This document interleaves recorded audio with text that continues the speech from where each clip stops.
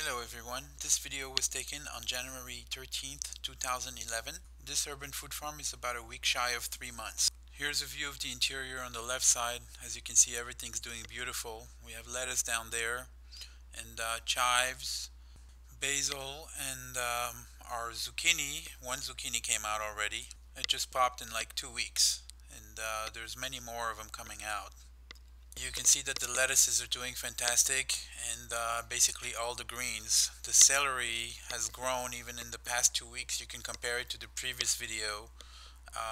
Here it is. And also a closer look of the water evacuation system. Here's the tomatoes. This is the beefsteak tomatoes, growing by the book, a cluster every 5 inches. And same goes for the cherry tomatoes on the left and the roma tomatoes on the right. And as you can see, there's plenty of tomatoes coming out.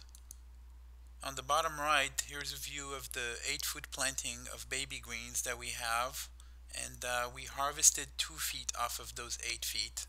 And we got 15 ounces. We figure that we can get 15 ounces every week out of 8 feet. There is a total of 92 feet of planting space in this greenhouse. All the patches that we cut are going to grow back within 4 weeks to the same size that you're seeing now of the full size ones.